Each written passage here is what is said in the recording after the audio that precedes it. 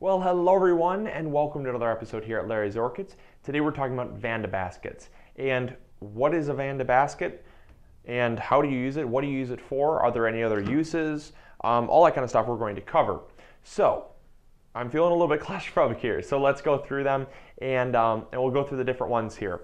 First off, I'm going to start with the ceramic Vanda basket here. This is a very popular choice, but since it's so fragile, we only sell it in our retail stores. So that is our ceramic Vanda basket. This is just a 4-inch Vanda basket here.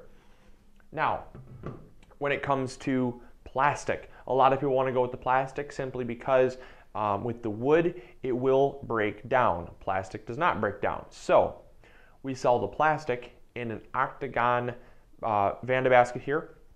We have different sizes. They are not sold in a set, so you have to buy the specific size that you want.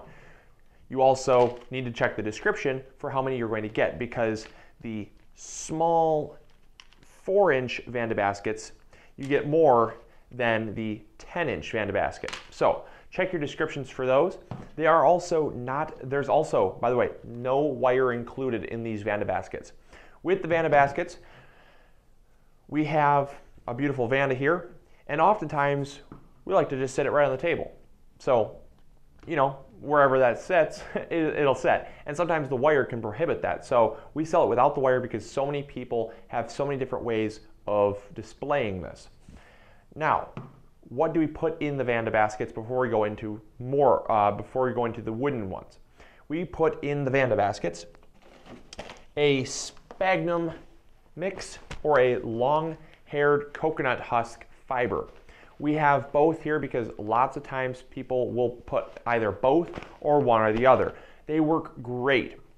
For our Vandas, we use a long-haired coconut fiber, and that is going to give you that humidity, because we find that oftentimes you cannot just put one in dry into a basket because we don't have a high enough humidity. If you're living in, you know, very southern Florida or Hawaii, it's great because you have that type of humidity. However, here in Michigan, we do not have the ability to even do that. So what we have to do is we have to add something to add that extra humidity, or kind of add that extra moisture near the roots.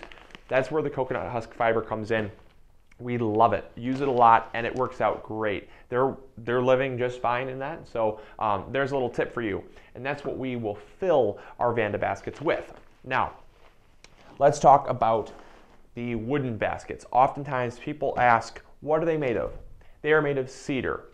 The cedar will hold up longer. It's a somewhat rot resistant wood. However, we do find that the roots and that combined with the humidity will break down the baskets in about 4 and 5 years. So by that time, your Vanda will be pretty large, and it might even need repotting by that time anyways. So no worries there. It's going to hold up for you. It's a great option.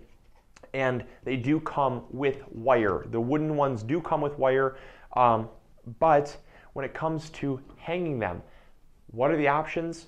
Here we have a beautiful stag-horn fern, which we'll get into what can you put in them, because there are so many options.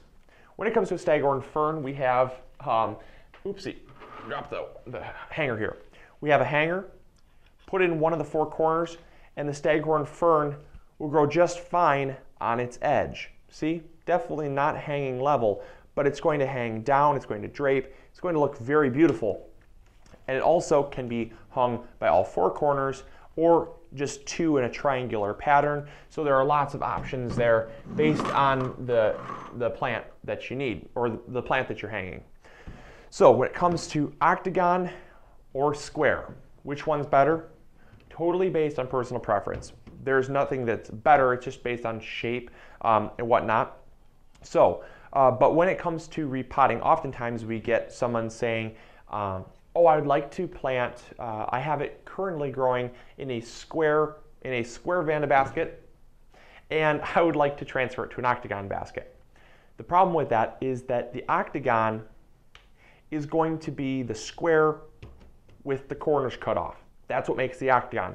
So you have to go up a basket size if you're going to transfer from a square to an octagon, because if you go from an 8-inch square to an 8-inch octagon, you're actually going to be going down a size because it holds less medium.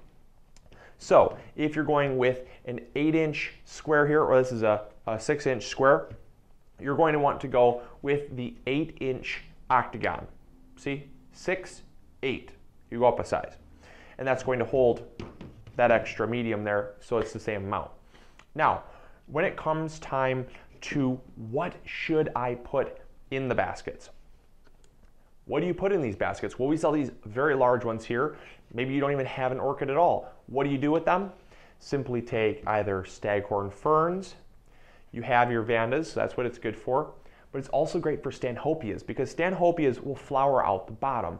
Oftentimes people have these beautiful specimen plants, they've never flowered, they've gotten them from a relative, and they never flowered. They go to repot and they find out that the flower is crammed down in the growing medium.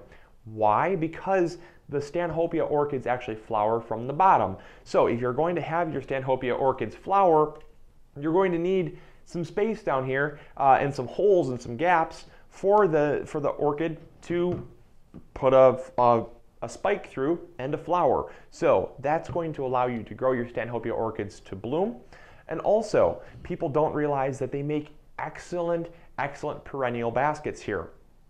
If you have annuals or perennials even, if you have flowers that you'd like to hang on your fence line or your patio or porch, simply take these, fill it with coconut husk fiber or sphagnum peat moss, and then put a little soil in the bottom and plant your flowers. This is going to be something that none of your neighbors have. It looks so beautiful, and there are so many different ways that you can play with this. You can even take in the slats, if you have some very fine things that drape, you can even put the plants in the corners here, and you can make almost a square box of flowers, which is so cool, especially when it's hanging. So there are lots of different variances. Now, the last thing I'm going to talk about is how many they come in, because that's another question we're going to get. They are not sold in a set, just like the plastic are not sold in a set. They come in one. So like the plastic come in maybe a set of 4 or a set of 2. You're only getting one basket. So make sure that you check the description. If you're expecting 2, you're going to have to buy 2. If you're expecting 4, you get what I mean. You're going to have to buy 4 because they only come in one basket per order. So just order more if you need more. And there you go. That is how you'd use, plant, decide which ones you're going to use. And so hopefully you will unlock your brain to the potential of these beautiful baskets, and definitely give them a check out. I have put a link in the description box below to them so you can check out the ones that we do have. And also, head on over to our Facebook page. If you have any Vanda baskets that you're using in creative ways, please share the pictures. We'd love to see them, how you're creating them in different ways and how you're using them, because we know there are so many cool different ways to use them as well. So until next episode, this is Luke from Larry's Orchids, thanking you for making us the #1 stop shop for all your orchid and tropical needs. Take care, everyone. Bye.